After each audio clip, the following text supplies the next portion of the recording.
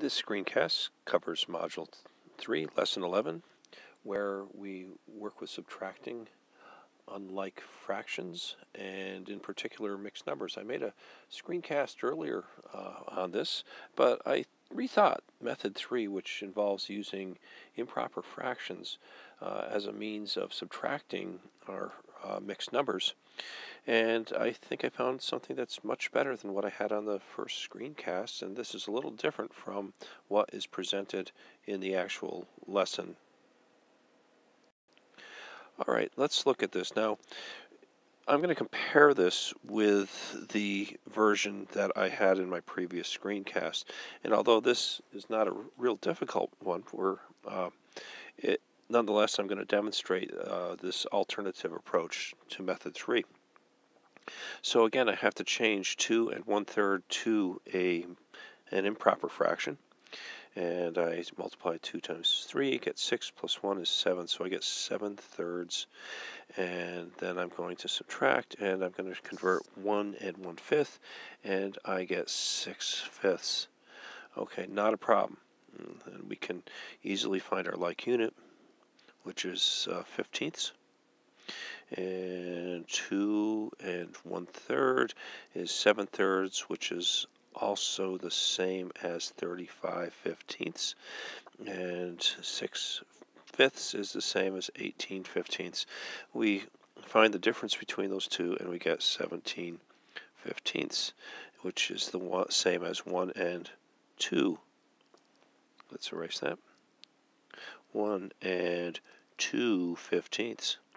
But let's look at this other way of doing the same problem. What I'm going to do this time is I'm going to subtract the whole first. So that way I'm working with smaller numbers.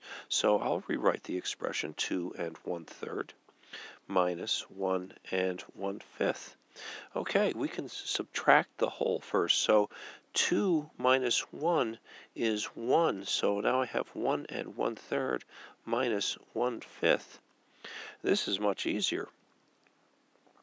Now we can change it to an improper fraction once again. We only have to use that technique for the minuend. The subtrahend is a regular fraction. So now I have my 4/3 minus 1/5. We find the equivalence, and our equal units are 15ths. And now I have 20/15 minus 3/15.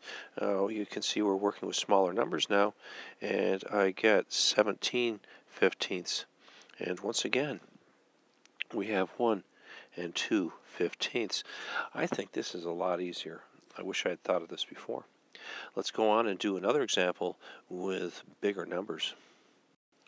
Okay, let's work with an example with bigger numbers here. And I'm not going to solve this the old way, but I am going to set the problem up. If I want to change 5 6/7 to an improper fraction, I would get 41/7. And 2 2/3 would be 8/3. Again, not huge numbers, but we're getting into numbers where you might have to do some calculations. And let's now set it up using the newer approach where we subtract the wholes first. So I'll rewrite that expression, 5 6/7 minus 2 2/3. Okay, we're going to subtract 5 minus 2, and we get 3. So now I have 3 6/7 minus 2/3. We've eliminated one of our mixed numbers. Now we'll change my minuend to an improper fraction, and I get 27/7 minus 2/3. We find our common unit, which is 21. Now we need to convert these to 21sts. And I see that this would be 81. Okay, and that's a pretty big number, but think about how much bigger we'd be working with over there. And now we have 14. Always better to try to work with smaller numbers. So now we'll subtract 81 minus 14. Well, I'm going to write that out separately. And I get 11 minus 4 is 7, and 7 minus 1 is 6. So I have 67 21sts. Now I'm going to divide my 67 by 21.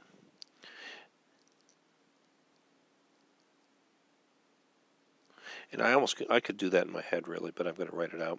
So I get 3. 3 times 21 is 63, and I have a remainder of 4.